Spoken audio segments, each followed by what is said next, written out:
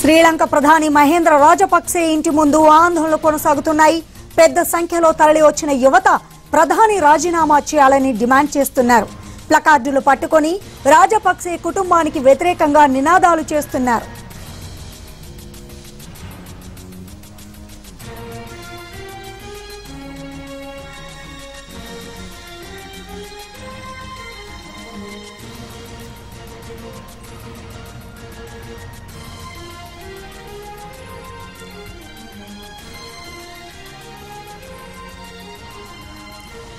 శ్రీలంక ప్రధాని మహేంద్ర రాజపక్సే ఇంటి ముందు ఆందోళనలు కొనసాగుతున్నాయి. పెద్ద సంఖ్యలో తరలి వచ్చిన యువత ప్రధాని రాజీనామా చేయాలని డిమాండ్ చేస్తున్నారు. ప్లకార్డులు పట్టుకొని రాజపక్సే కుటుంబానికి వ్యతిరేకంగా నినాదాలు చేస్తున్నారు. దీనికి సంబంధించి పూర్తి సమాచారం శ్రీలంక నుంచి మా ప్రతినిధి కార్తీక్ సిద్ధంగా ఉన్నారు. కార్తీక్ అడిగి మరిన్ని వివరాలు తెలుసుకుందాం. కార్తీక్, ఏంటి శ్రీలంకలో ప్రస్తుత పరిస్థితి ఏంటి? అలాగే ప్రధాని రాజీనామా చేయాలని ఆందోళనలు కొనసాగుతున్నాయి. ఇప్పుడు ఏంటి అక్కడ పరిస్థితి?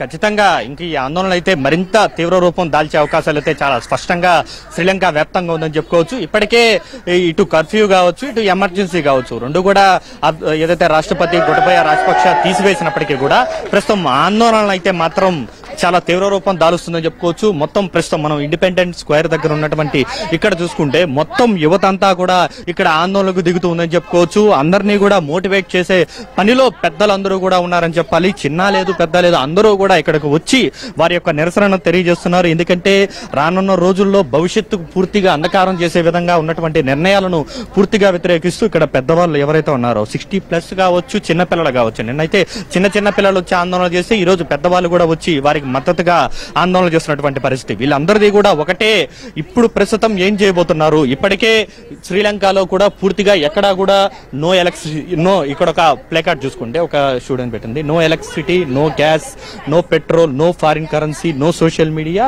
No freedom of speech, so no protection, so what is the next అనేది మాత్రం ఇతను ఈ ప్లే కార్డ్ లో చెప్తున్నటువంటి మాట.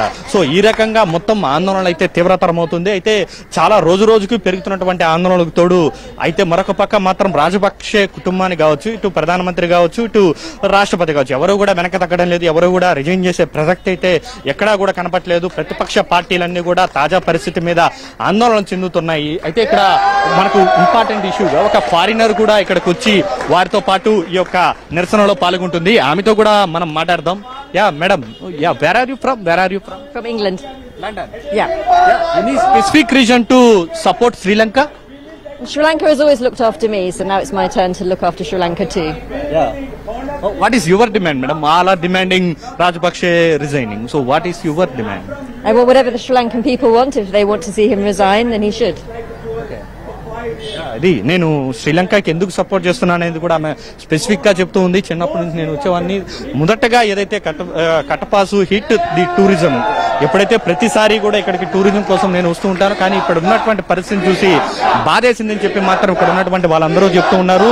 నిన్న రాత్రి నుంచి ఇప్పటి వరకు కూడా ఆందోళనలు అయితే తీవ్రతరం చేస్తున్నారు. ఇప్పటికే ఎంపీలందరూ కూడా ప్రతిపక్ష పార్టీల నేతలందరూ కూడా రోడ్డు మీదకి వచ్చి ఆందోళనలు తెలుపుతున్నప్పటికీ కూడా వారికి సహకారంగా మద్దతుగా మాత్రం ఒక్క కొలంబోలోనే కాదు, మనం ప్రస్తుతం చూస్తున్నది ఒక ఏరియా మాత్రమే, ప్రధాని ఇంటి సమీపంలో జరుగుతున్నటువంటిది ఇది ఒకటి మాత్రమే. కానీ కొలంబో వ్యాప్తంగా కూడా ఇటువంటి ఆందోళనలు మిన్నంటుతున్నాయని చెప్పాలి. చిన్నపిల్లలతో పాటు పెద్దలతో పాటు అందరూ కూడా ఎక్కువగా యువత, ఎందుకంటే రానున్న రోజుల్లో మా భవిష్యత్తు నాశనం చేస్తోంది ఈ యొక్క ప్రభుత్వ నిర్ణయాలు. అందువల్లే ప్రస్తుతం శ్రీలంక అంధకారంలో ఉంది.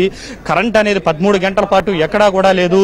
సో ఖచ్చితంగా మాకంటూ కూడా ఒక రానున్న రోజుల్లో ఉండాలి అనుకుంటే మాత్రం ఒక భవిష్యత్తు మీద ఆశలు ఉండాలంటే మాత్రం తాము పోరాటం చేయక తప్పదంటూ కూడా వీళ్ళందరూ కూడా ఈ యొక్క ఆందోళనలు అయితే భారీ స్థాయిలో కొనసాగిస్తున్నారు. అయితే ఇక్కడ కూడా రకరకాలుగా చెప్తూ ఉన్నారు, వేరే మతాలకు సంబంధించి కావచ్చు, కులాల మతాలకు సంబంధించి కావచ్చు, అన్నిటికీ మేము అతీతంగా కూడా మేము పోరాటం అనేది చేస్తున్నాం అనేది అయితే ఇక్కడ ఉన్నటువంటి యువతలో వస్తున్నటువంటి ప్రధాన మాటగా కూడా చెప్పొచ్చు. ఇక్కడ ఇంకొక అతను కూడా చెప్పొచ్చు. ఇక్కడ చూడండి, ఇక్కడ ఇతను కూడా I am Tamilian, I am Simhali, I am Muslim, I am Christian, but so what? We are united. So అందరూ కూడా ఒకటే చెప్తున్నారు, మేమందరం యునైటెడ్ గా శ్రీలంకను కాపాడుకోవడం కోసం మేము పోరాటం చేస్తూ ఉన్నారనేది అయితే చాలా స్పష్టంగా తెలుస్తుంది. వాళ్ళందరి డిమాండ్ ఒకటి, గో బ్యాక్ గోట. సో వాళ్ళ ఫ్యామిలీ మొత్తం కూడా రాజపక్షే ఫ్యామిలీ, ఇటు ప్రధానమంత్రిగా ఉన్నటువంటి మహేంద్ర రాజపక్షే కావచ్చు, రాష్ట్రపతి ఉన్నటువంటి గొటబయ్య రాజపక్షే కావచ్చు, వాళ్ళ కుటుంబ సభ్యులు కావచ్చు, అందరూ కూడా ప్రస్తుతం మంత్రులుగా కొనసాగుతున్నారు. వారి వల్లే కోటాను కోట్ల $1,000,000 అప్పు చైనాకు చేపట్టాల్సినటువంటి దుస్థితి ఏర్పడింది. కాబట్టి ఖచ్చితంగా వారందరూ కూడా రాజీనామా చేయాలి. అప్పటి వరకు కూడా మా ఆందోళనలు అయితే కొనసాగిస్తామంటూ కూడా పెద్ద ఎత్తున నిరసన అనేది కొనసాగిస్తున్నారు. అయితే ఇప్పటికే లైటింగ్ మొత్తం కూడా డైల్ అయినప్పటికీ కూడా వీళ్ళందరూ కూడా ఆందోళన కొనసాగిస్తున్నారు. పవర్ అనేది కూడా ఉండడం లేదు. మరి కాసేపట్లోనే మొత్తం శ్రీలంక వ్యాప్తంగా కూడా కరెంట్ అనేది కూడా తీసేస్తారు. అయినప్పటికీ కూడా వీరందరూ కూడా ఒక సెల్ ఫోన్ టార్చ్ లైట్ తో, ఇతర లైట్లతో, టార్చ్ లైట్ తో పెద్ద ఎత్తున ఆందోళన అయితే కొనసాగిస్తున్నటువంటి పరిస్థితి. ఈ ఆందోళన ఉధృతి ఏ స్థాయికి వెళుతుంది? ఇప్పటికే పూర్తి స్థాయిలో వీళ్ళందరూ కూడా ఏదైతే కర్ఫ్యూ ఉన్నటువంటి కర్ఫ్యూను కూడా తొలగించేయడం కూడా జరిగింది. ఎమర్జెన్సీ అనేది కూడా ఎత్తివేశారు. ఇవన్నీ కూడా పలు రకాల రాజకీయ కారణాలతో జరుగుతున్నప్పటికీ ఇంకా పెట్రోల్ బంకుల్లో క్యూలు మాత్రం అలాగే ఉన్నాయి. ఇక నిత్యావసర వస్తువులు ధరలు మాత్రం ఇంకా ఆకాశంలోనే ఉన్నాయి. ప్రభుత్వ ఆసుపత్రుల్లో ఇంకా శస్త్రచికిత్సలు అనేది ఎక్కడా కూడా జరగనటువంటి పరిస్థితి. దీనికి అంతటికీ కారణం ఎవరు? మా భవిష్యత్తు టూరిజం లేకపోవడం వల్ల నాశనమైందనే బాధ లక్షలాది మంది కార్మికుల్లో ఉంది. తేయాకు పరిశ్రమ, రబ్బరు పరిశ్రమలు పనిచేసేటువంటి 30 లక్షల మందికి పైగా కార్మికులందరూ కూడా ప్రస్తుతం రోడ్డు మీదే ఉన్నారు. వాళ్ళందరి డిమాండ్ కూడా ఒకటే, గొటబయ్య రాజపక్ష రాజీనామా చేయాలి, మహేంద్ర రాజపక్షే రాజీనామా చేయాలి. వారి కుటుంబం శ్రీలంక నుంచి పక్కకు తప్పుకుంటే గానీ శ్రీలంకకి మరొక ఉన్నతమైనటువంటి భవిష్యత్తు రాదనేది వీరందరి అభిప్రాయం. సో అందుకు తగ్గట్టుగా ప్రధాని ఇంటి ముందు ఇతర అన్ని ప్రాంతాల్లో కూడా శ్రీలంక లంకవాసుల ఆందోళనలు అయితే కొనసాగుతున్నాయి. Right, thank you Karthik.